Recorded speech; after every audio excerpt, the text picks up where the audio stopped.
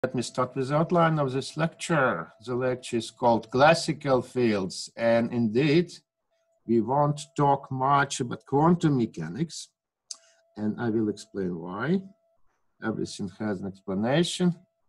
Classical fields.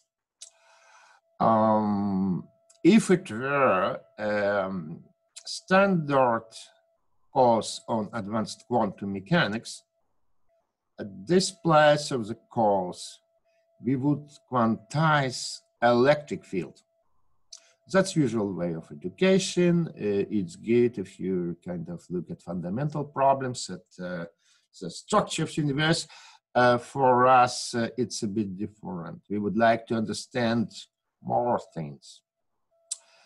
That's why I will start with a message. And the message is that almost everything which you see in nature is a sort of field. And almost any field which you can see, one can present, let me jump here, as a set of harmonic oscillators. One does it with electromagnetic field, but eventually one can do this with any field, almost any field which you can imagine. Everything which is described by linear equations in physics, small deviations, Taylor expansion, equations are also linear. Everything can be seen as a set of independent harmonic oscillators. So I don't know whether you get this message earlier in your education, but I guess it's very important for all the physics, all the knowledge we have, so I will repeat it. That's why we will start our considerations with a bit strange systems, chain of springs and elastic spring. Simple, convenient systems we can understand at least at classical level very neatly. And right, I will show you that it's nothing but a set of harmonic oscillators. Right. Then we still have to work with the electromagnetic field. It's still important in nature. So we go through Maxwell equations, through vector and scalar potentials, which is very specific for electromagnetic field, gauges.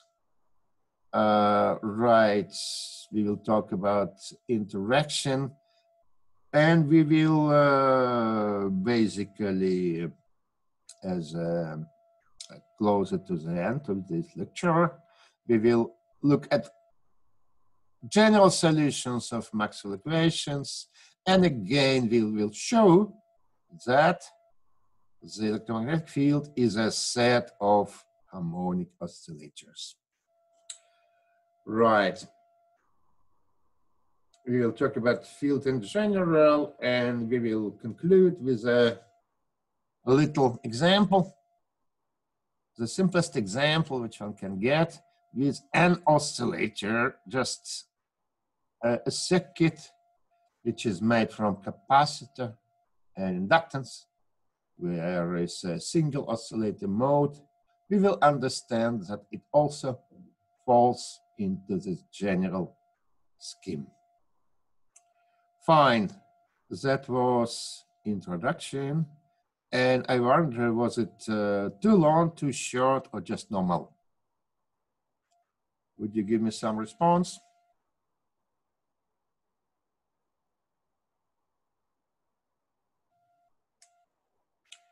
Nobody says it's too long. That's nice. I also. So thank you for your encouragement. Let me go on. Let me repeat this message I have already told you in short.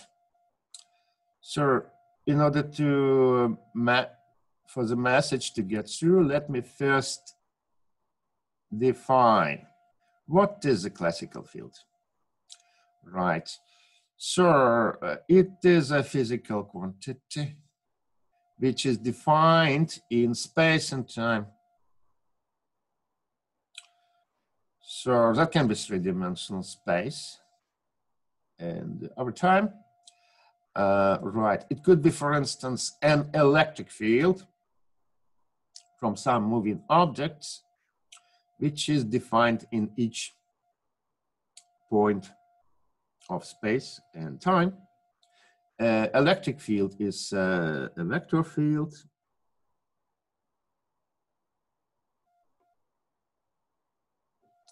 One can consider, for instance, water, oceans, three-dimensional steel, and there will be two fields characterizing it. There will be pressure, which is scalar field, and also local velocity of water inside three-dimensional. If you look at the surface of a pond, doesn't make sense to think about it as a three-dimensional object. One can introduce a field. What would be a proper field? Just think a second how one would characterize the motion of water in a pond. Right, I would say it's just local height of water, which will depend on two coordinates. Let me call it X and Y, and also on time. So all these things are examples of a classical field. So just a quantity which is not local, which is not single. It's a plenty of closed quantities which are set in a space, 2, 3, one-dimensional in time. Right. Then I would assume it's not really crucial assumption that can be sorted out, but not quite. We will talk about this, about dissipative quantum mechanics. But I would assume no dissipation. So energy is conserved, at least approximately, in course of the field evolution, which becomes then a case of Hamiltonian dynamics. One can describe everything with a classical Hamiltonian equations. Basically, it's Newton mechanics, but just set in a convenient form of a Hamiltonian. Hamiltonian is energy in classical mechanics. Right, from that one can get time-dependent equations which would define an evolution of a field configuration. So that, for instance, I put it like this. A stands for arbitrary value, arbitrary index A, depends on coordinate and space. And right, we will, if we know Hamiltonian dynamics, we can derive time-dependent equations, evolution equations, which define evolution of the field. And for electromagnetic field, you know how these equations are called. Those are Maxwell equations. Right. Maxwell equations are, well, in approximation, we know them. In that approximation, Maxwell equations are linear mathematically. There could be more complex dynamical systems where dynamics is not very linear. Anyway, if you're talking about small deviations of fields from equilibrium value, we can linearize those. We can linearize them and we bring them to a standard form, again, for any field from what I considered, from any field which I have not considered.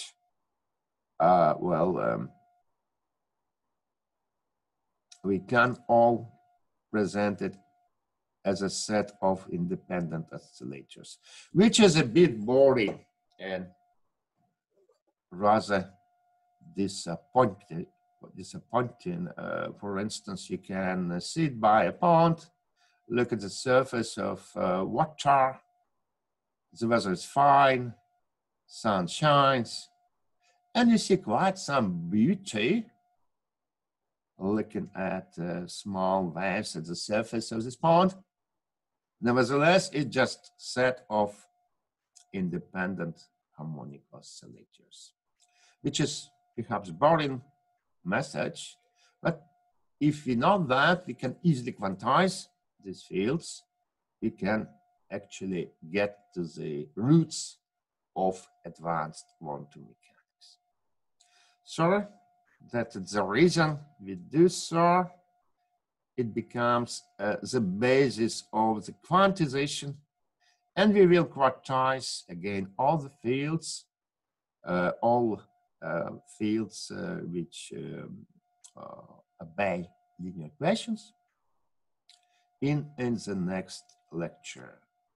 Let us see. So we are talking about classical fields in general. I gave some examples. Who can give me an example which I did not give? An example of classical field, so we can see whether we understand the concept. Yes, it is, you can say it without hesitations, Ludwig. There are gravitational waves. So those are difficult to detect. Some people still doubt that they exist, but well, there's no reason they don't. Gravitational waves, also an example of independent harmonic oscillators. Provided they are linear, there's no shocks, there's no Big Bang collapse. Gravitational waves which we can observe are linear waves. Another example?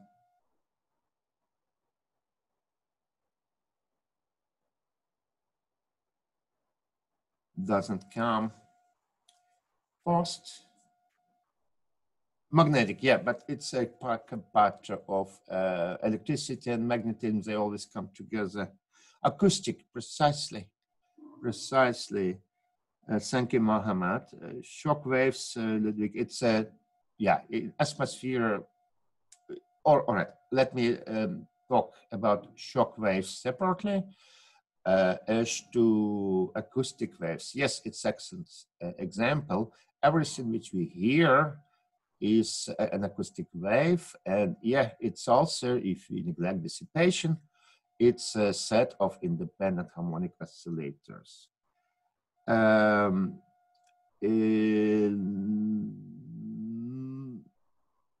Is acoustic different from pressure and velocity field? If you consider acoustic waves in a liquid or in air, there's no difference. In solids, acoustic waves are different, a little bit different because of elasticity, because of possible anisotropy. For acoustic waves in solids, one rather uses displacement of atoms as a field variable. It's better than just pressure and velocity because the atoms are arranged in a lattice. We will look at the chain of atoms in no time. Coming back to your suggestion, Ludwig, shock waves. Those are essentially non-linear waves. So one cannot actually treat them as we do with other waves, with small deviations. Shock waves require concentrated, to put it bluntly, an explosion, right, which is strong deviation from equilibrium, so resulting wave is not a linear wave. I cannot readily describe it as a set of harmonic oscillators.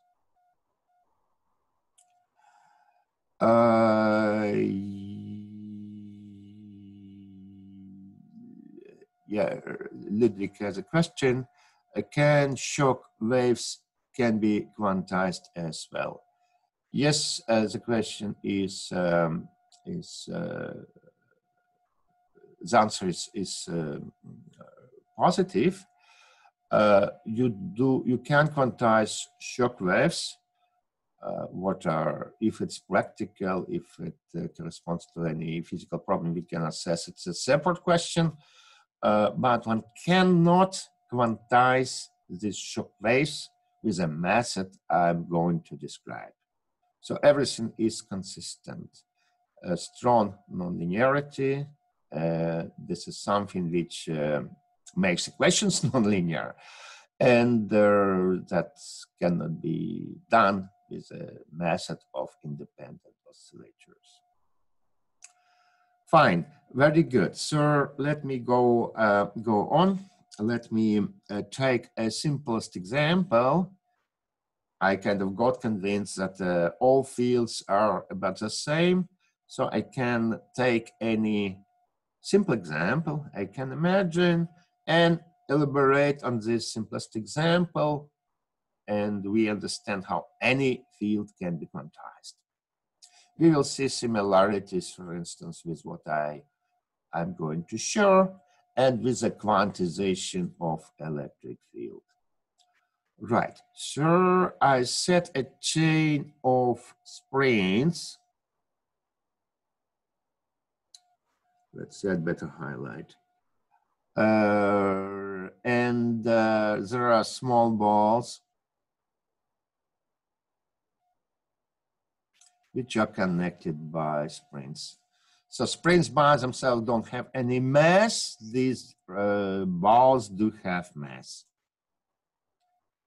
All right, so kind of everybody can imagine how to make the system with your hands. I could find a video, but yeah, I didn't have time in the morning. Very good. So why we do so? Because we can easily figure out what is the energy, what is the Hamiltonian of this system. Let us see. There are balls and they have kinetic energy. Momentum squared for each ball, and labels the balls. Well, divided by 2, we assume that all masses are the same. Otherwise, the equations would be too.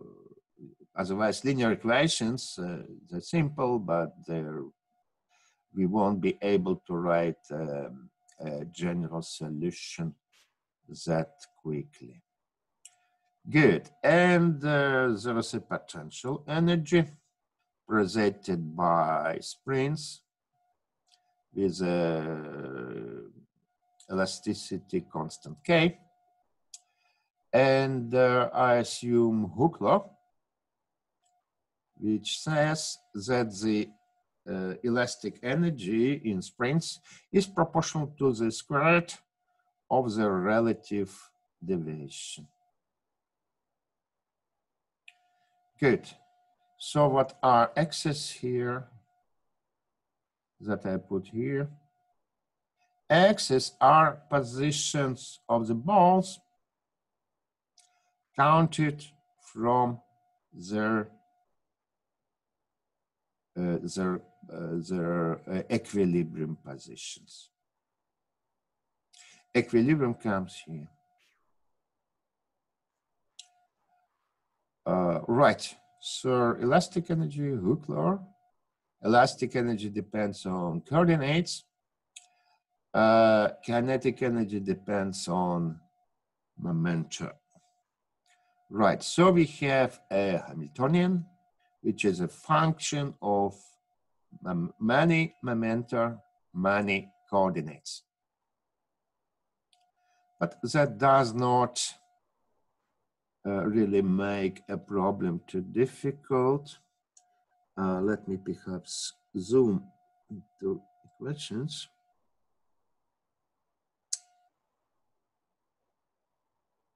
Oh, it's getting a bit messy. Anyway, we can manage. So having Hamiltonian, we can derive equations of motion. Here it is. Whatever the Hamiltonian, the time derivative of x is the derivative of Hamiltonian with respect to pi. For our case, as promised, there's a linear equation. For any Hamiltonian, time derivative of momentum, each momentum, is minus coordinate derivative of the Hamiltonian, which is in our case is that. If one looks attentively at this expression, one understands that this is a difference of forces which act on the ball N from its neighbors, which have indices n+1 and -1. Difference of elastic forces coming from this Hooke law. Oh, well, very good.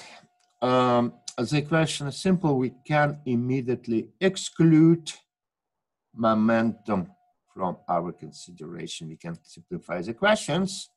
How we do this, we just differentiate it with respect to time. Let's see, I will add another derivative with respect to time here. And that's gonna be dp dt. But I know what it is. So I can just immediately substitute it here, right? Let me erase what I have at the board. Right.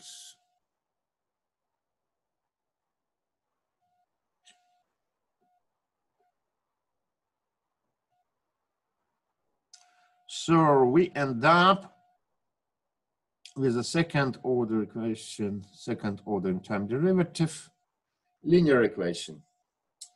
How to solve this? Right, in that respect, I would perhaps appeal, and I don't know whether I may, to your course of solid state physics. In fact, such equations can be solved with a method which I believe has been described for you in solid state physics. So in fact, equations are Bloch waves. Does this ring a bell for anybody who can recognize in this equation? Yeah, okay, good. You took to solid state physics very well. Let me shortly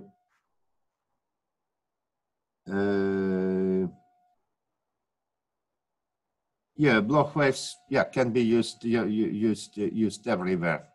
But anyway, let me. It's good that you know this. Let me shortly remind you how does it go. In fact, Xn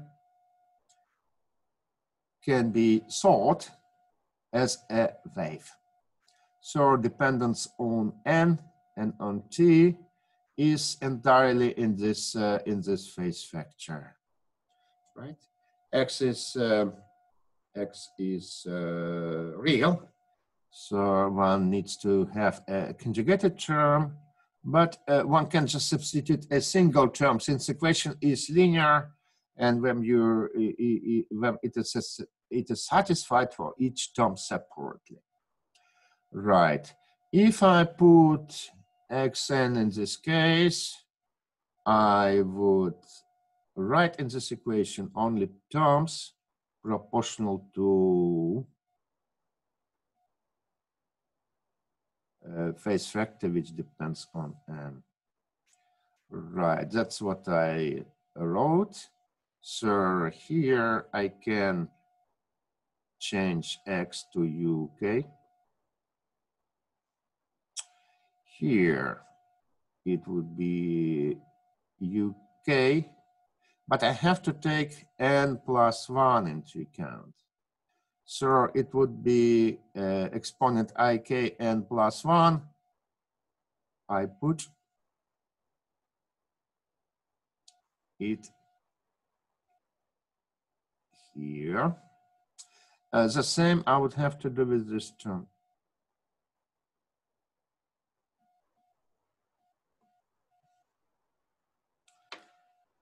Right, so in total, all these terms comes with UK and with the coefficients. I collect all this, that's what I get.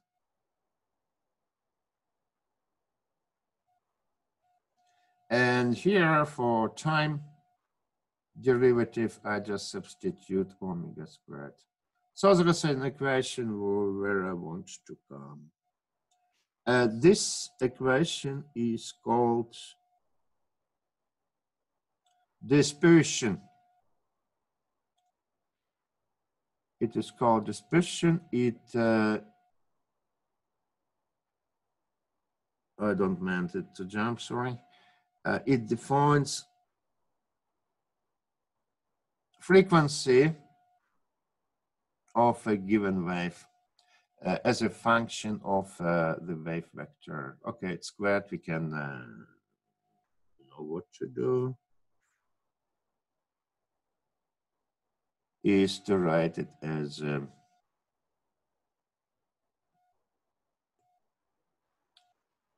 frequency.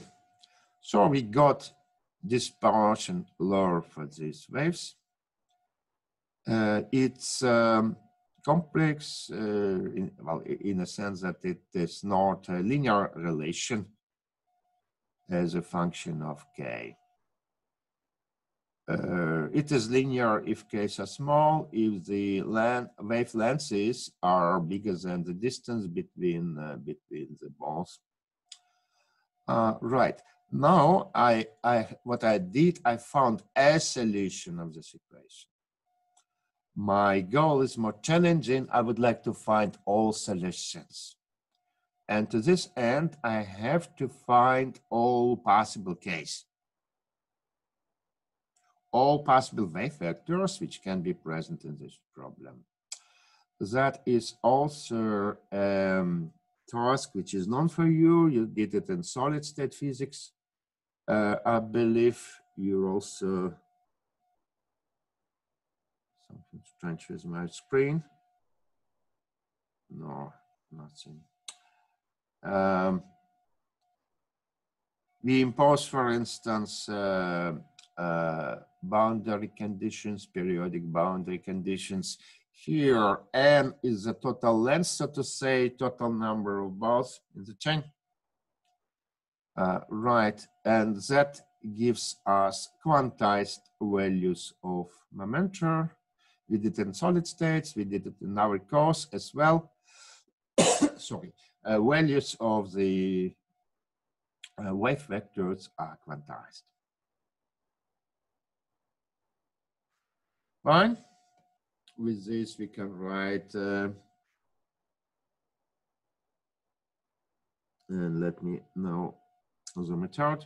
With this, we can write the general solution. For all k, we have an individual amplitude u of k. And right, it's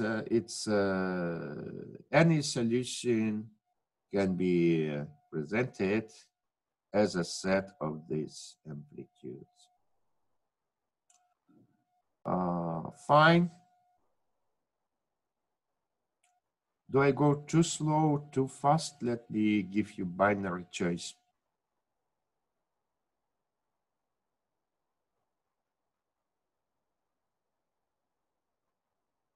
Anybody still follow me? Too fast, too slow? Okay, yeah, it's also comfortable for me. The only point, it's time. Sir, I guess I need to accelerate a bit. Why don't you stop me when you feel uncomfortable with the speed? Right. From this, I want to go to continuous field because yeah, most fields we regard as continuous. In computer era, it doesn't matter much. We know that any continuous variable we can quantize, like computer quantizes. We can consider everything in terms of finite elements because computers can only deal with finite elements. Even color of images, all video which goes from me to you is quantized in color. For computers, there's no problem. But, well, there is a general problem to understand that continuous limit can be seen as a limit of this chain, discrete chain. Let me look at similar but a bit different system. We will talk about elastic string, and it has x coordinate, continuous coordinate, and can deviate a bit in perpendicular direction.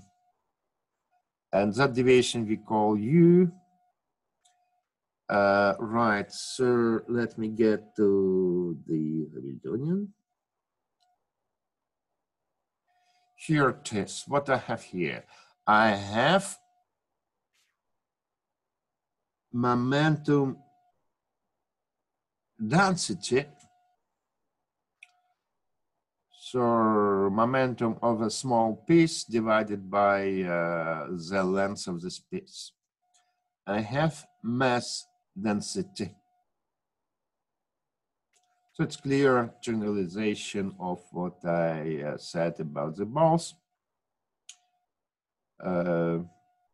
Instead of discrete values of momentum, we have continuous value momentum density. And this sets us kinetic energy. This is potential energy. It is proportional to derivatives of u. Does everybody understand why it is not proportional to u, but rather to derivatives?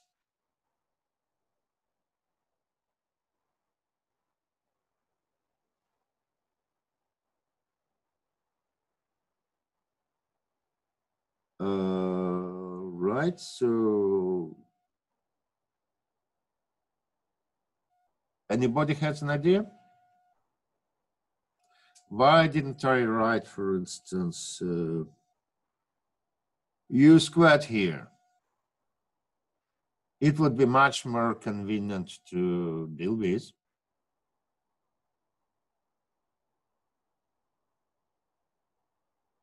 Yes, yes, you're right. There is,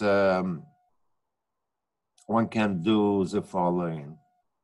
One can just take a uniform value of u, and then one understands that one just shifts the string in the direction without any deformation of the string. And this shift costs no energy. Right? That's why the elastic energy might be only proportional to derivatives. It has to be positive. It is the derivative squared. That's the general reasoning behind Hooke's law. Right. So with this, we can get equations of motion again in the same way. Our equation for u is a coordinate now. Equation for u is here a variation of x with respect to density at a given point. Right, here it is. Equation for momentum density. It's not momentum, it's momentum density at the moment. One can get in the same way. So here we are. And like for chain of springs, we can combine these two equations into a second order equation, which now takes the standard form of a wave equation. Wave equation, in this case for a scalar field that u doesn't have any indices, it's just a scalar.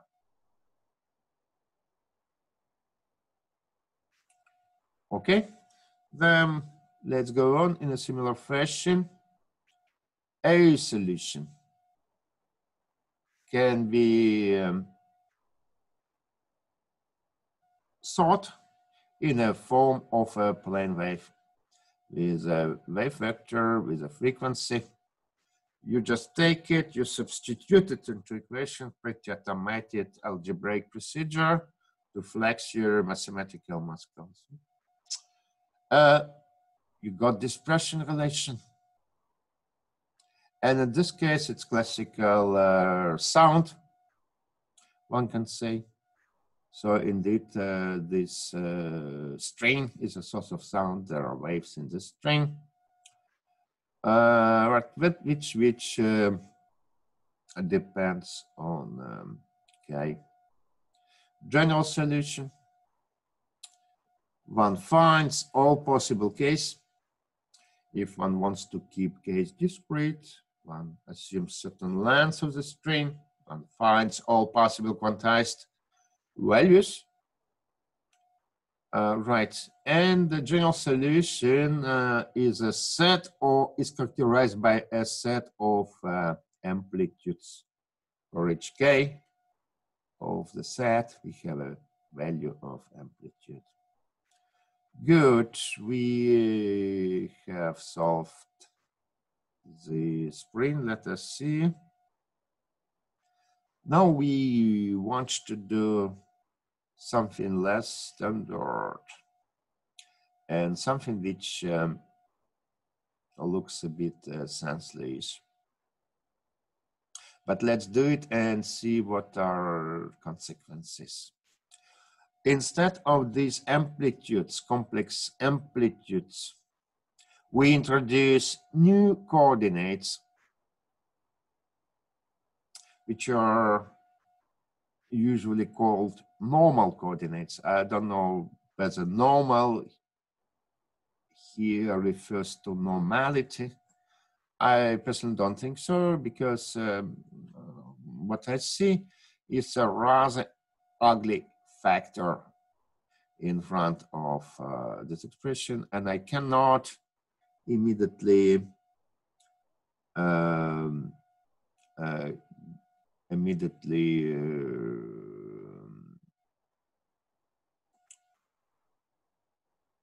understand why is it so. To your question, Saka, here we did impose boundary conditions in the previous case. I did not want to specify them too much. The boundary conditions only affect a set of quantized cases. These quantized values of wave vector are different. They depend on boundary conditions.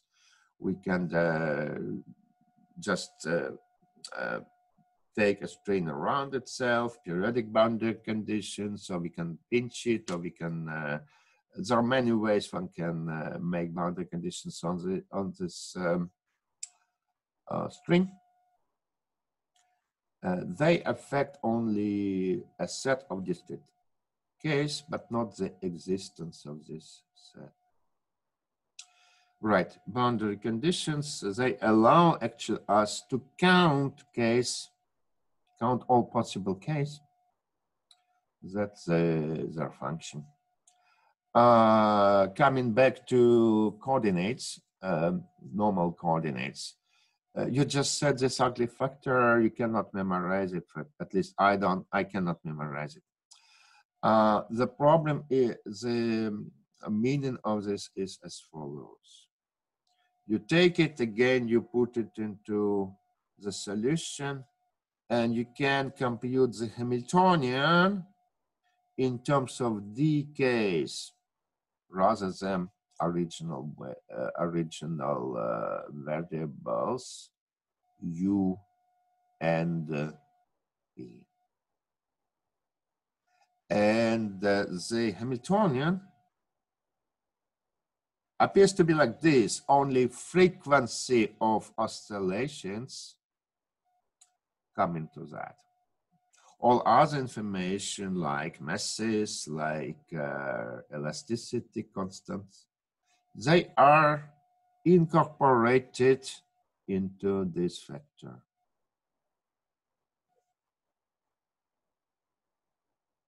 Control question, where the elasticity constant is there in this expression.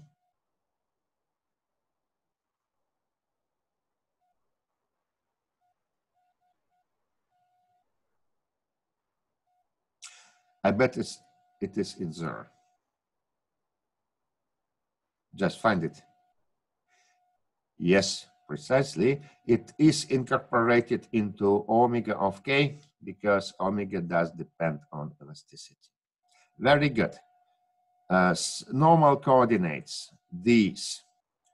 And that brings the Hamiltonian to a standard form, which we're gonna use. A note, if one looks at time dependence of these, it's very simple, it's instructive, it's just a phase factor.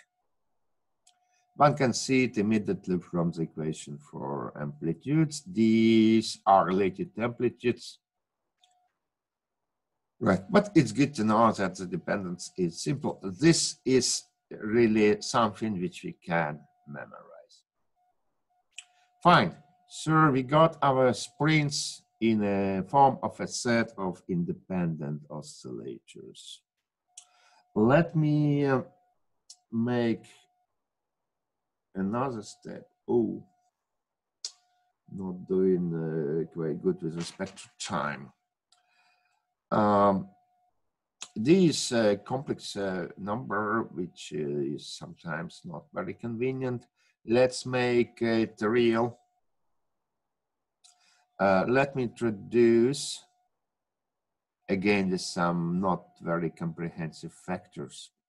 Let me introduce real part of D and imaginary part of D. Right?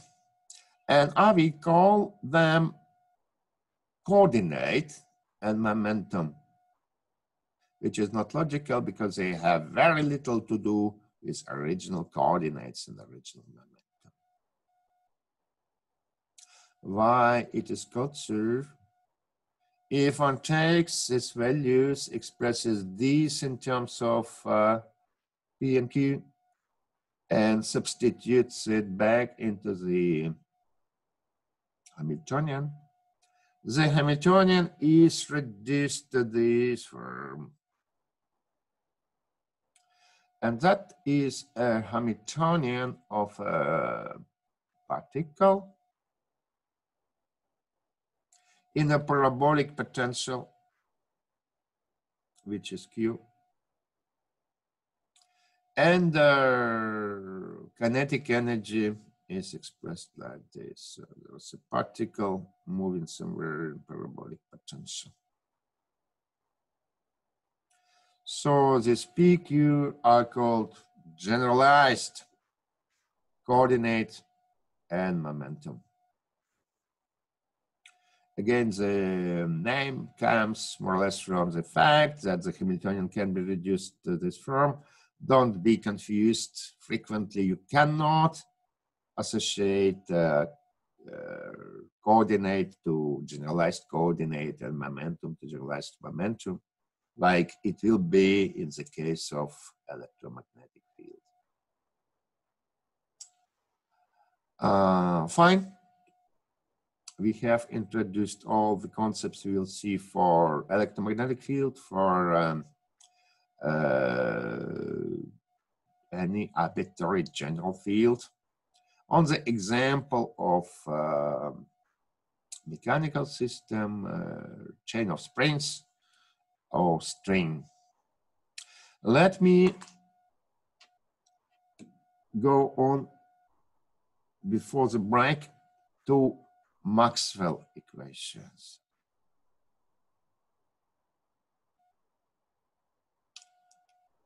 This is Maxwell.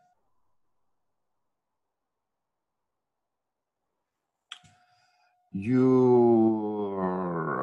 might know what is your advantage with respect to Maxwell. He never took to university education. You do. Nevertheless, he kind of devoted all his life to studying of electromagnetic waves. He got some success, and at some time, he has written a book, Maxwell book, about electromagnetic theory, and he got fundamental equations in this book. We know 4 equations, but in fact, in Maxwell equation, there have been 52, which was impossible to teach. Would be too much. That's why we reduce all these equations to 4. And well, in fact, just because when theory develops, one can see, one doesn't have to look at small details, one reduce, compact the knowledge. Let me put it like this. For instance, if one goes to relativistic world, instead of 4 equations, one just get 1. With many indices, which label 3 dimensional space and time, but there will be only a single equation. Let us recall the structure of these equations. Right. So there are 2 of them which contain derivatives. And these derivatives can be put on the left-hand side. And that means that those are evolution equations. Field configuration is given by electric and magnetic field, 2 vectors. Okay, magnetic field observed vector, not very important now.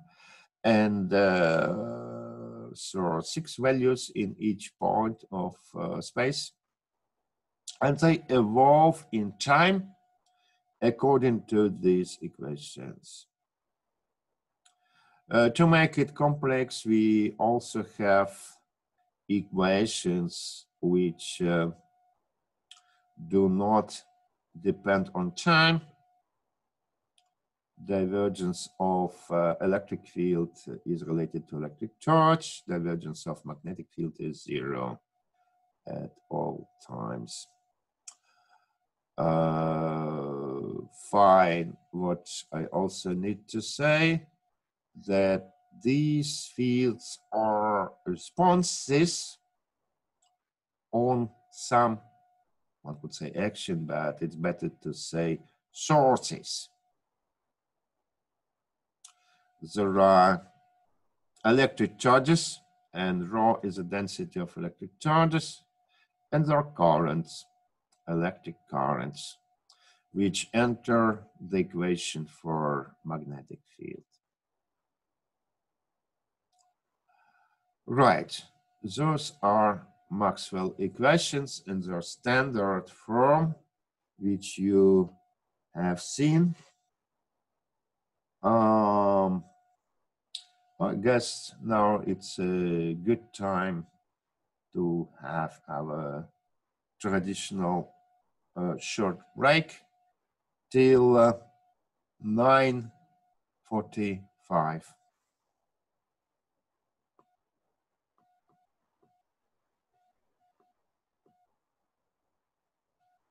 You can type questions meanwhile, whatever. I will be around.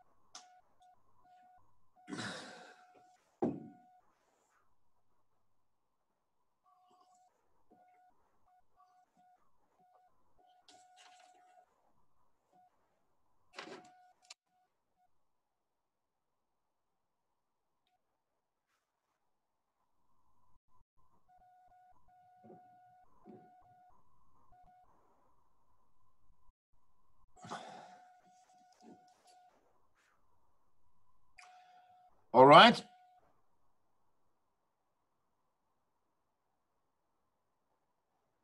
Everybody's here. I would like to start. So Maxwell equations. 4 equations, 2 evolution equations. They define reaction, which is electric and magnetic field, on the sources, which are charge density and current density.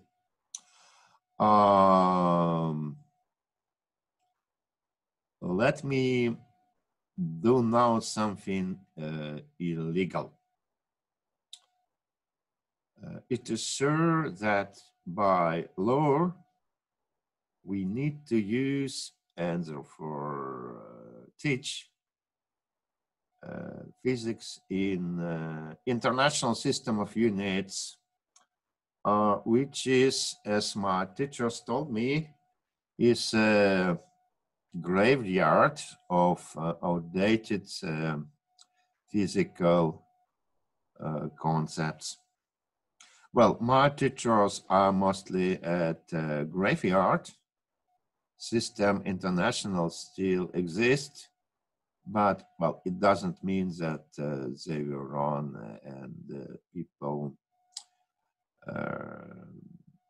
introducing System International, we're right. It's much more logical, at least with respect to Maxwell equations, is to use CGS system.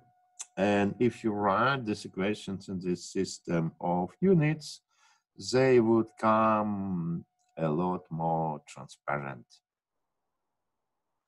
So there will be no these strange constants, artifacts of System International, magnetic permittability and dielectric constant of vacuum.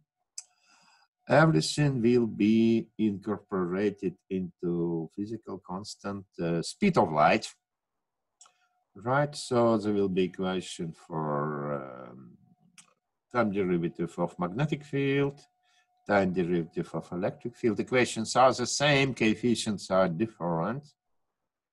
Right, so I can memorize Maxwell equations in this form. I don't know about you. But well, it was just a remark that, well, if I put it in very general framework, it was creator who just made the structure of the word. And Pickups equations also come from the creator. But notations in these equations, coefficients, well, frequently come from his opponent. And there can be always a confusion about these coefficients, but well, that's the world we live in. Good. Maxwell equations in Gauss notations. Anyway, let me talk, let me go on, let me remind you the facts and useful relations for this magnetic electric field, which we're gonna use right away. First, how do we detect electric and magnetic field? How we know that they exist? We do this by expected force.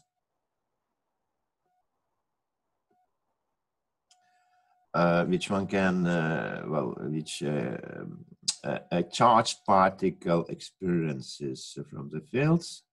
So there is electrostatic force, there is a Lorentz force.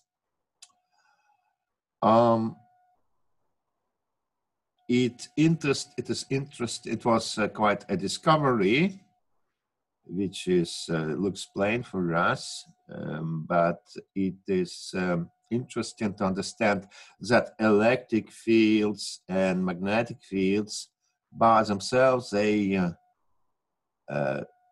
carry energy. So there's energy density, which is proportional to square roots of electric and magnetic fields. So one can use capacitors and electric coils for energy storage. Right? Let us see.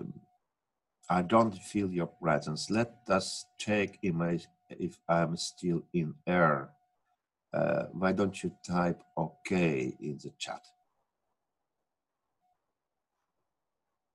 Oh, I feel much better. Thank you. Anyway, if you have any questions, if you think that I go too slow, too fast, please don't hesitate to give your opinion about this. Fine. Force, energy density, more sophisticated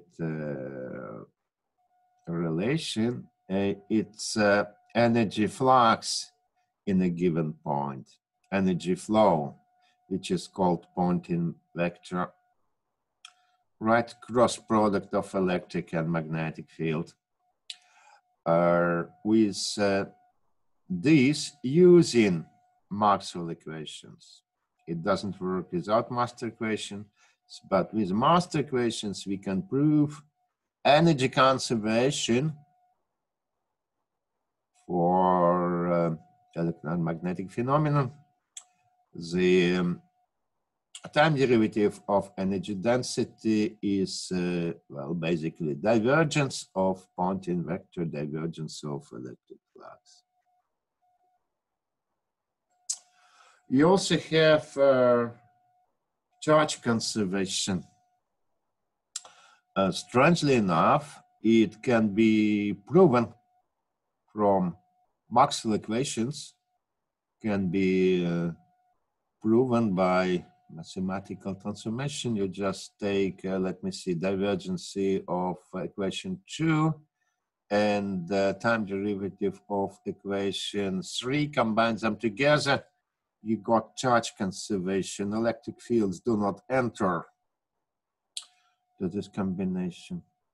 In principle, one could imagine charge density and electric field which does not satisfy these relations, and try to give it to Maxwell equations and say, get me field configuration. That doesn't work. Equations won't be able to adjust and give you solutions like division by 0 in computer. You are not able to find the solution of Maxwell equations if current density and charge density do not satisfy this relation continuity equation. Right, these things are taught very rarely about Maxwell equations because, well, teachers don't have time. I don't have time either, but I kind of, my idea is that these details are important for your education. Fine. Let us see how we can go forward. There's something specific for electromagnetism, something which would not appear in other formulations of field theories.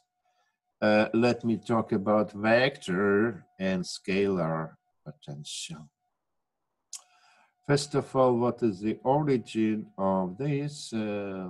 Why people have introduced them at some stage? Why did they try to think about electromagnetic field in this manner?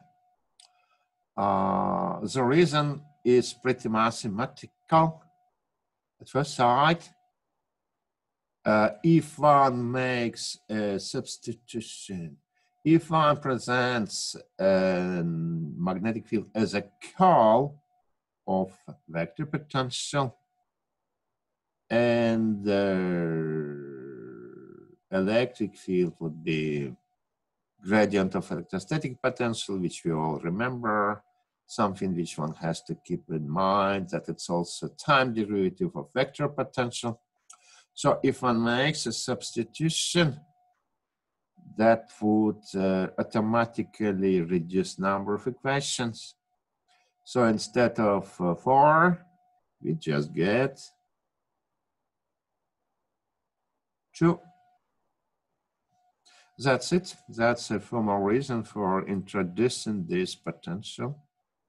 The price to pay is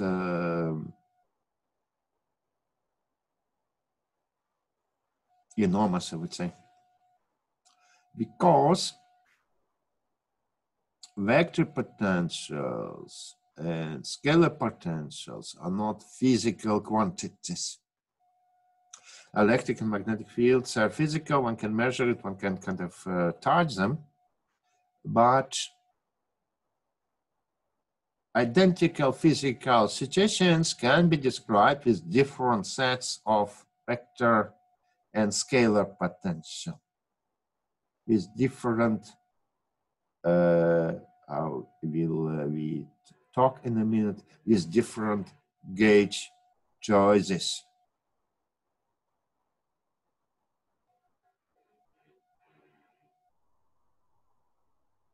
Do you hear the noise?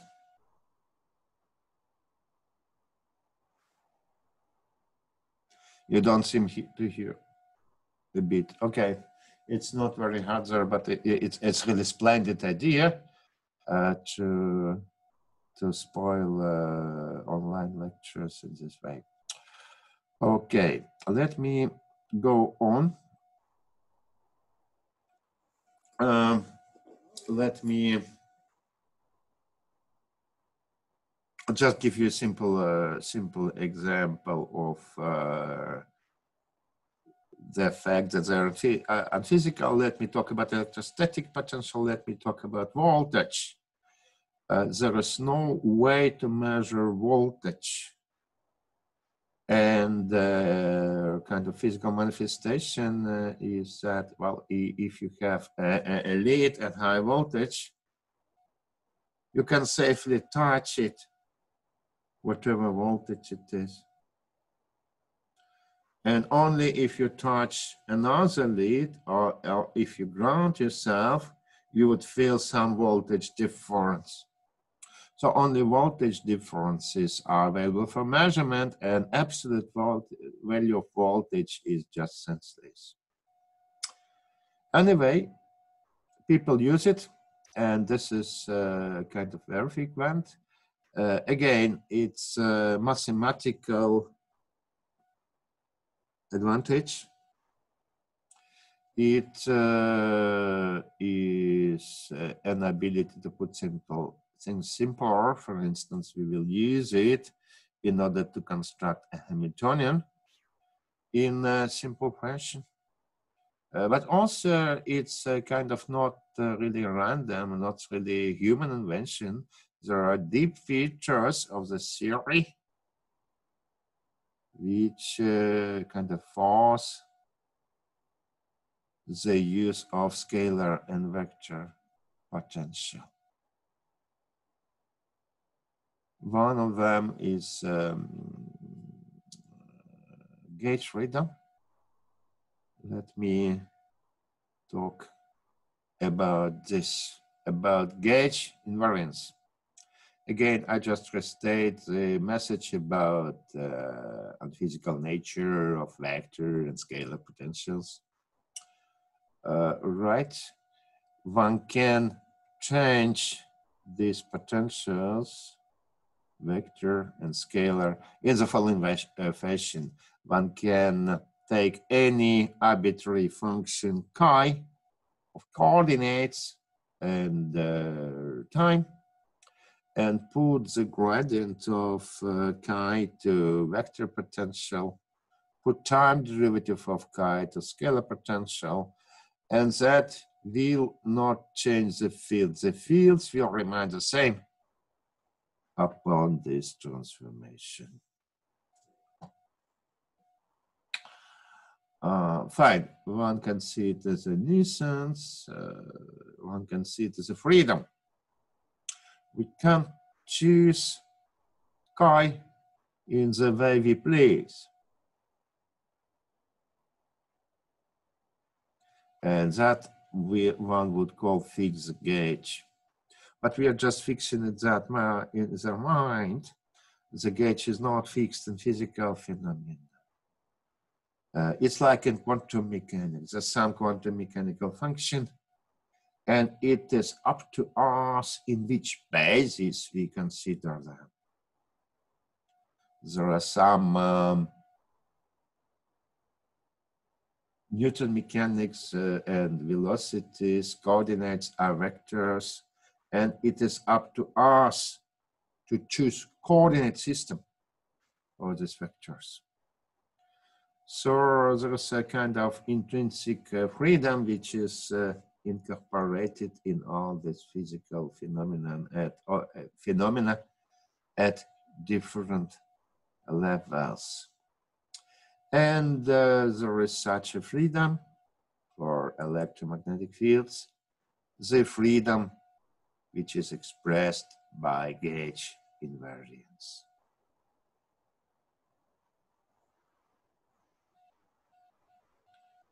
Right. This gauge invariance of electric fields is can be easily related to gauge invariance of Schrödinger equations. I don't do it now because we mostly talk about classical physics. But we will discuss this. There is no noise. Let us see. Again, I don't feel much of your presence. Please help me. Please type something into the chat.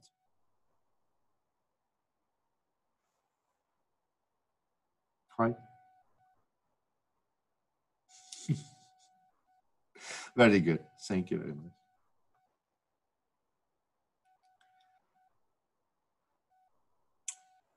Right. So let me now take two examples of gauges which we gonna use when talking about electromagnetic field.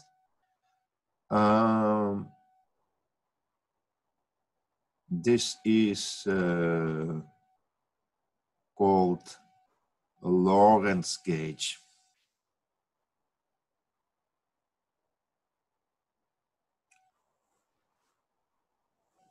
Right. And anyway, gauge is a constraint, something that some extra equation which vector potential and scalar potential should obey. And this has been chosen like this. One can see that this is kind of wave-like. It contains velocity of light. And also it's complex. One can show that it satisfies a relativistic symmetry. It is called Lorentz invariant. Let me pay attention to the difference. It's not a misspelling, as most Dutchmen would put T here, right? Lorentz was great Dutch scientist, but Lorentz was a distant personality. He was a Dane to start with. So it's kind of very intriguing that Lorentz gauge is Lorentz invariant. Anyway, this is a gauge which is well suitable for relativistic problems. When we really have configurations of field and of fields which spread with the speed of light. Fine, if one makes use of this relation, the Maxwell equations do remain in master equations. We remember that by introducing scalar potential and vector potential, we get from 4 equations to 2 equations. 2 equations remaining, they just become, well, easy to memorize.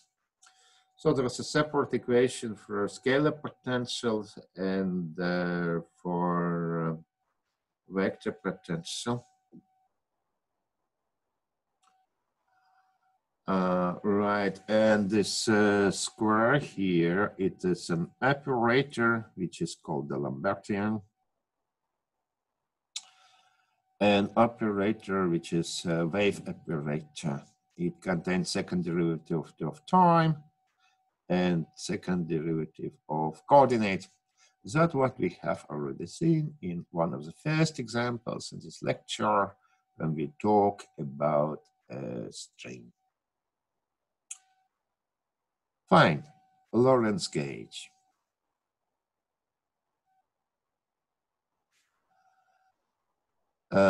It would have been most logical choice, but the point, we are not really relativistic beings.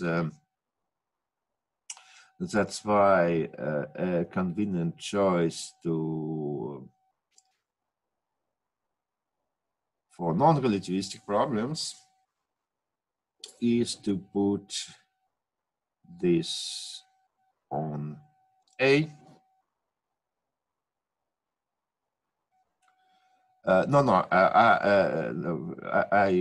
It is all in System International now. Right, so it's all these ugly coefficients. Let us see, how can I see it? This is a signature of System International. But it disappears here because I put c squared. What was that? Mu naught epsilon naught. I obey the law. I do it in all System International. Good.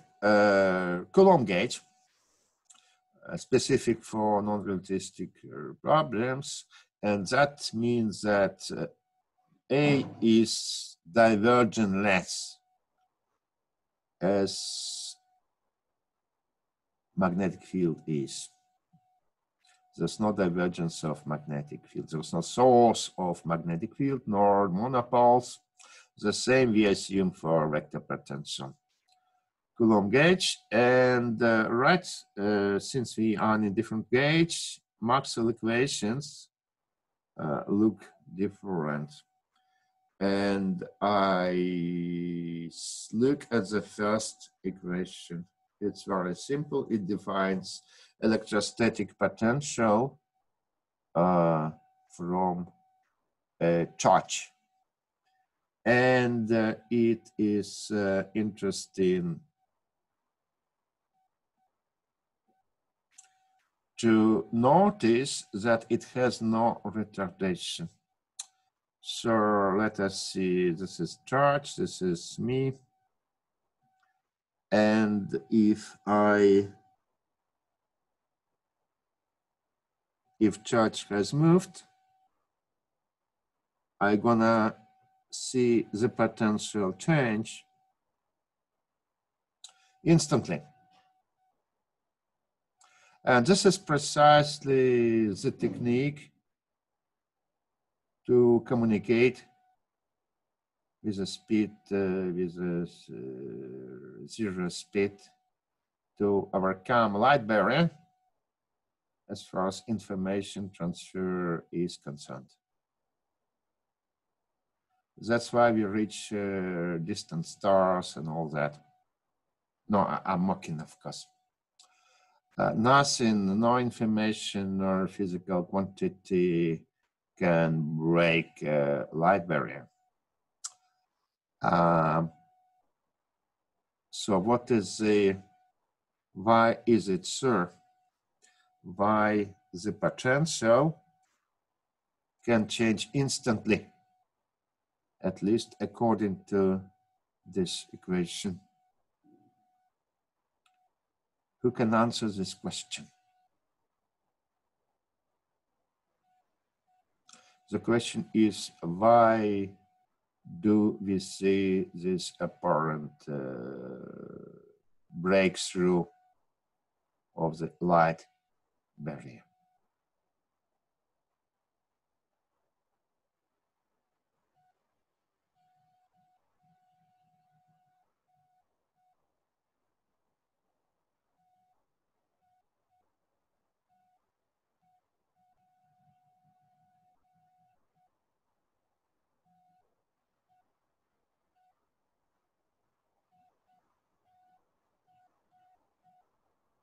It's again about the fact that we don't deal with physical quantities here. There is indeed a change of electrostatic potential which is instant, but we cannot feel this change. We need to compute the fields, electric field, magnetic field, and they're retarded. If I move the charge, the change of fields, instant change of fields would be zero because electric fields cannot propagate faster than speed of light. Good. Coulomb gauge, we will use it.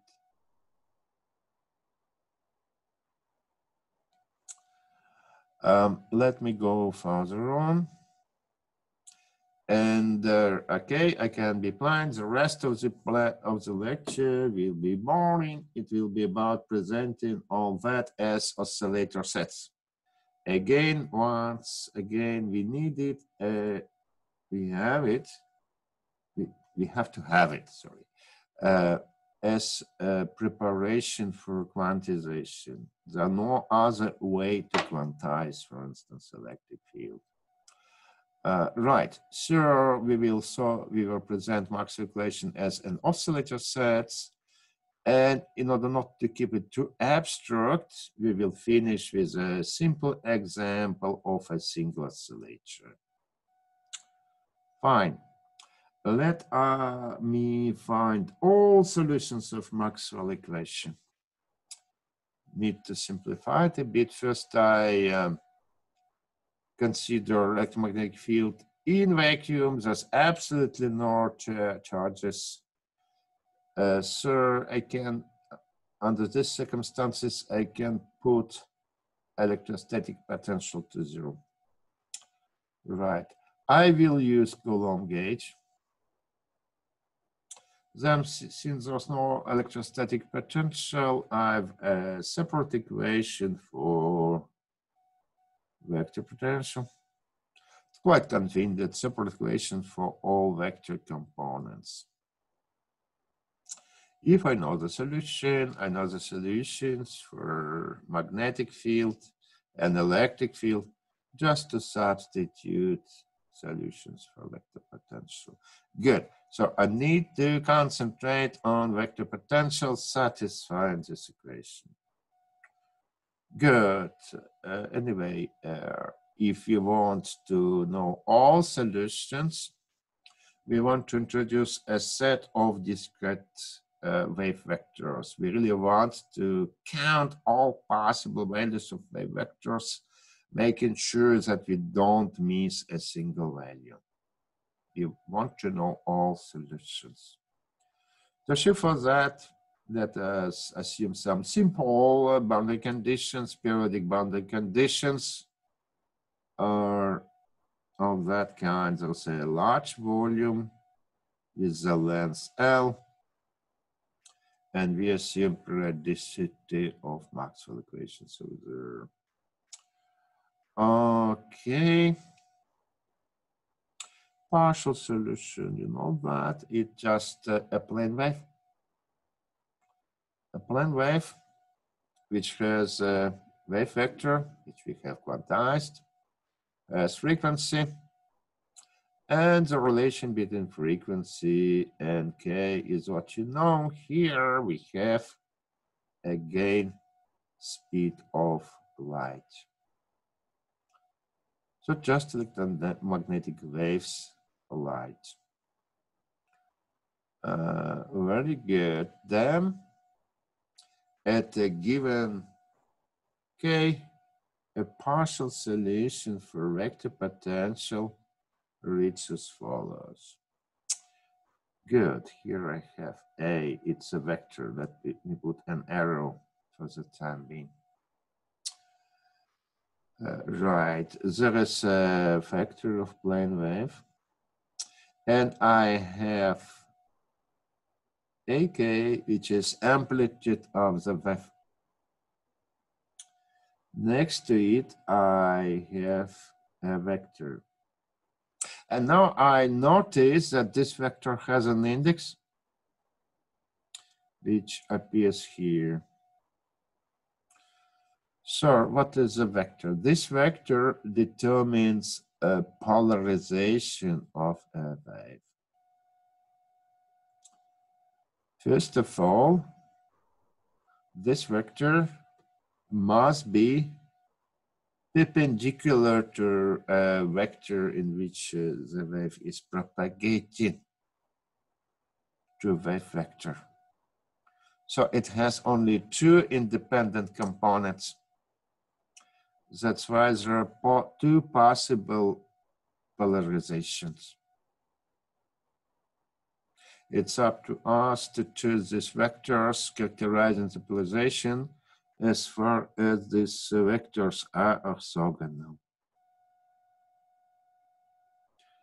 Good. So what we have found, for each k, we have two solutions corresponding to different polarization indices.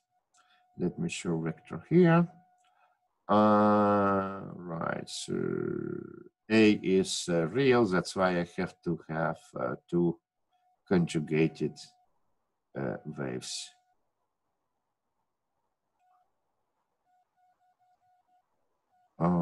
Complex conjugated waves. All right, that's a partial solution. Vector of polarization, which is very important when we start talking about the radiation, will become essential. Anything else I want to say? Any questions at this point? We have found a partial solution of Maxwell equation, and we recall polarization vectors of electromagnetic waves.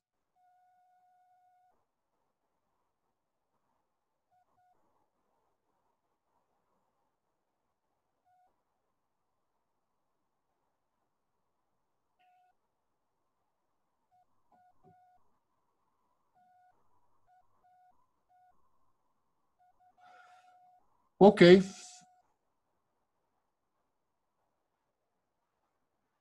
Okay. Now let us make a general solution. Oh.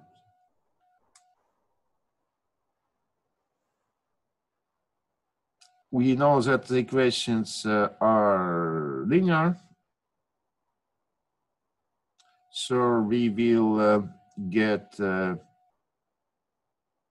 all possible solutions by linear superposition of partial solutions at all case of polarization. So it is a summation over all case, over all polarizations. And if I want to be consistent here, I would put A of K partial amplitudes, but I would like to make already a small step forward. I introduce normal coordinates instead of AK. That's why I have this ugly coefficient. In System International, it is especially ugly, but yeah, it would be ugly in any system. That coefficient, it's almost impossible to memorize, but well, it is frequently needed when we talk about field temperatures of electromagnetic field. We will certainly recall it. Okay, what is advantage of this? Advantage of normal coefficient of normal coordinates is this. Well, again, the same as for string. It gives rise to simple representation of the Hamiltonian. How to get it practically? One can take expression for the total energy of the field. Well, this is integral over space over energy densities or squares of electric and magnetic field in each point coming into the expression. Now what we do quite some algebra, which I don't want to give here. It is straightforward by tedious. So each B of R, for instance, we write as a sum over all possible case dk with some coefficients. The same we do for electric field. So in fact, substituting it, well, as a p squared. So in any case, I would have to have double sum over 2k's.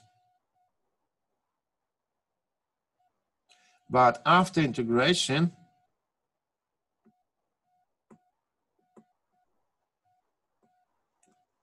if you have different k's,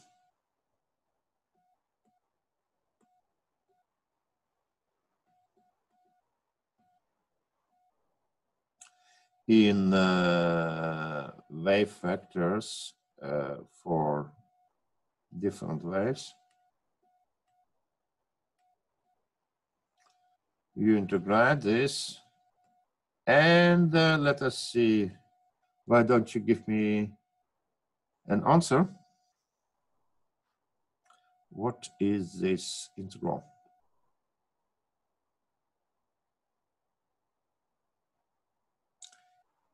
Yes, sir, if k is not equal to k prime, it is 0.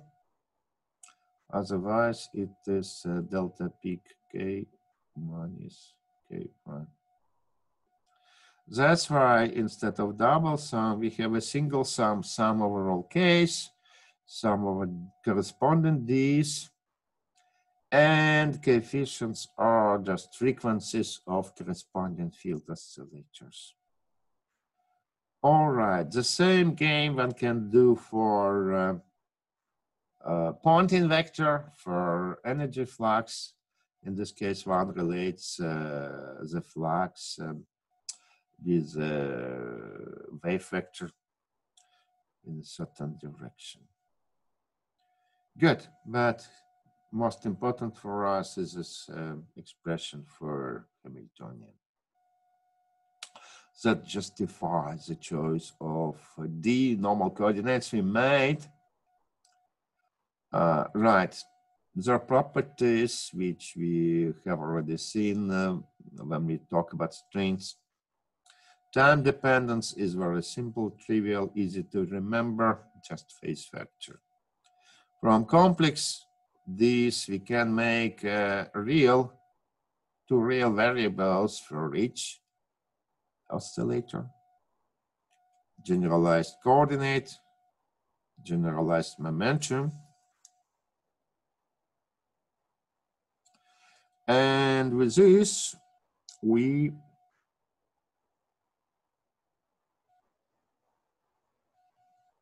can write the Hamiltonian in a standard form. So it does not bear much of information about electric field, but that was the goal, in fact, which we wanted to achieve.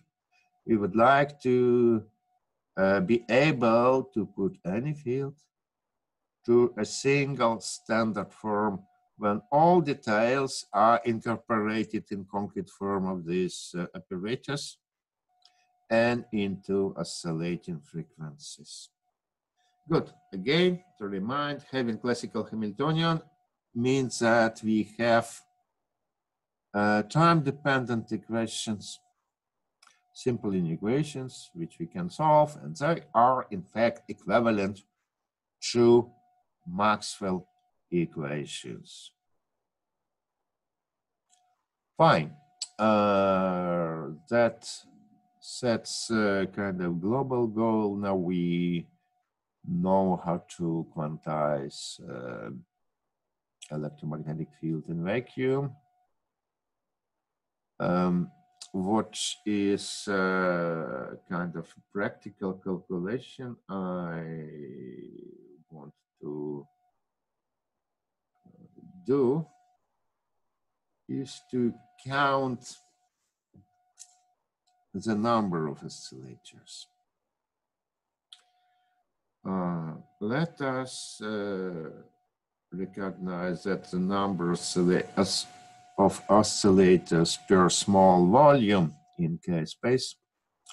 So we take a small volume somewhere centered at some point in K space, and that has dimensions delta Kx, x, delta Ky,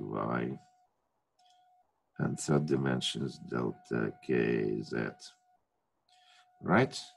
So we look at this small volume in K space, and we just recall quantization condition for the momentum. So it is quantized in units of 2 pi divided by L for each of 3 dimensions. And we also have 2, which comes from polarizations. There are 2 polarization sets for each quantized vector. So finally, we obtain this. Here we have normalization volume in coordinate space. Here we have, in fact, volume in K space, and there's a coefficient. We can also compute the number of oscillators per frequency interval. How to get from this expression to this one? Well, it's just geometry. We need to compute a volume in K space, a volume of difference of 2 spheres. So this sphere in K space bounds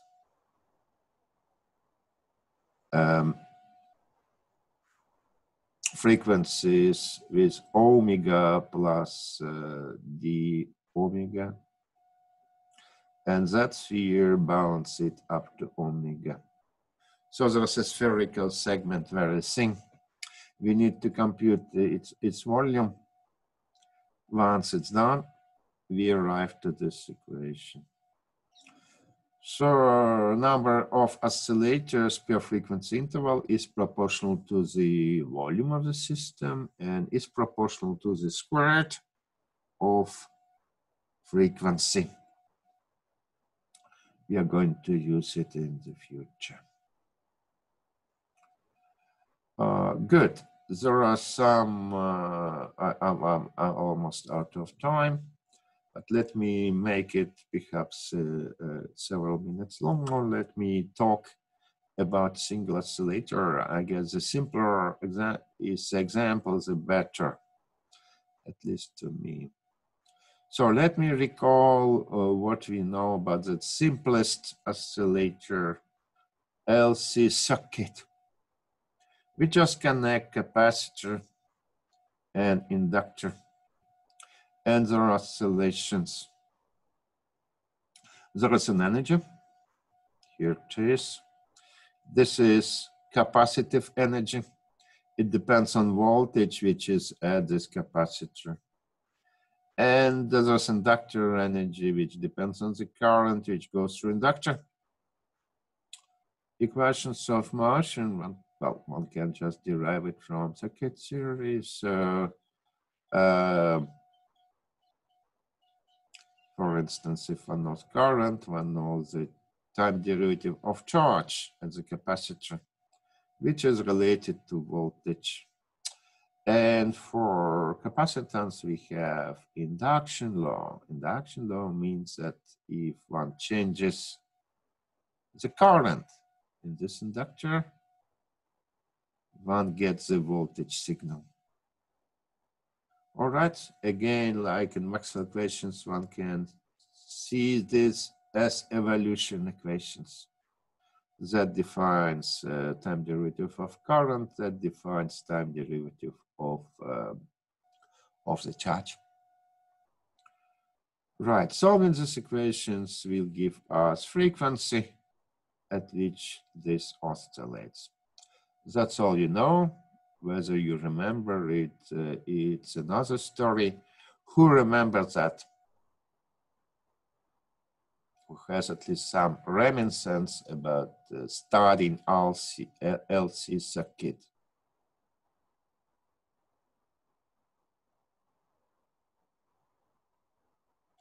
Good, good, good, very good.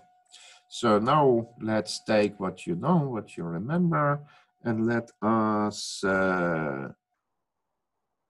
do the stuff we have done with electromagnetic field, with spring, with everything.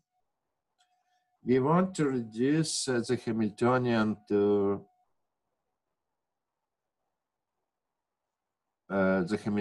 to standard form, introducing generalized momentum, generalized coordinate. Okay, that seems to be a rather vague task, but it's very simple. Let us just assume that momentum is proportional to current, coordinate is proportional to voltage.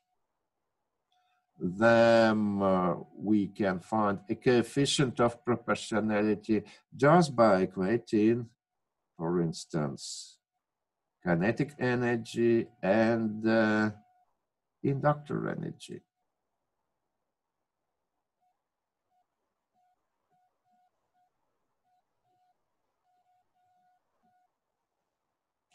Good. That immediately gives us generalized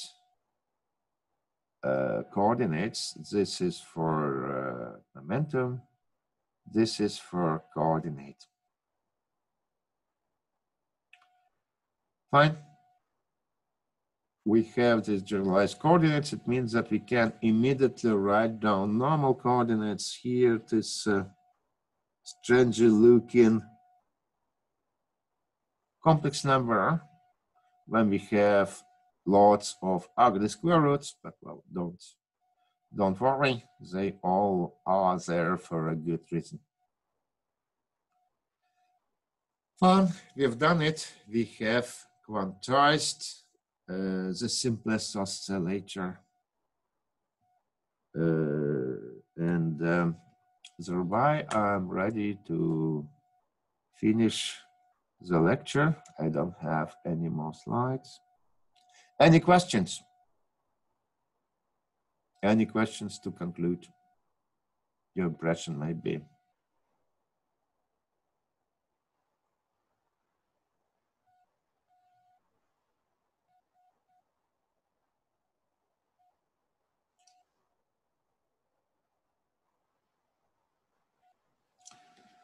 I don't have much reactions, or for some time, for indefinite time, we will go on in this format.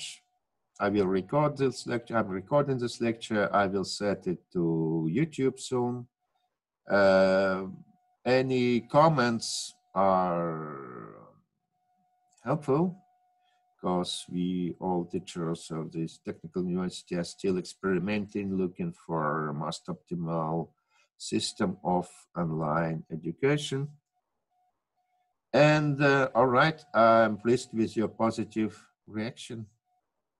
Thank you very much. The lecture is over. I will see you soon. There will be a presentation, problem-solving session on Monday concerning your homework. And yeah, I bet you remember there is a homework deadline coming. So thank you very much. I'm ending this meeting. Bye.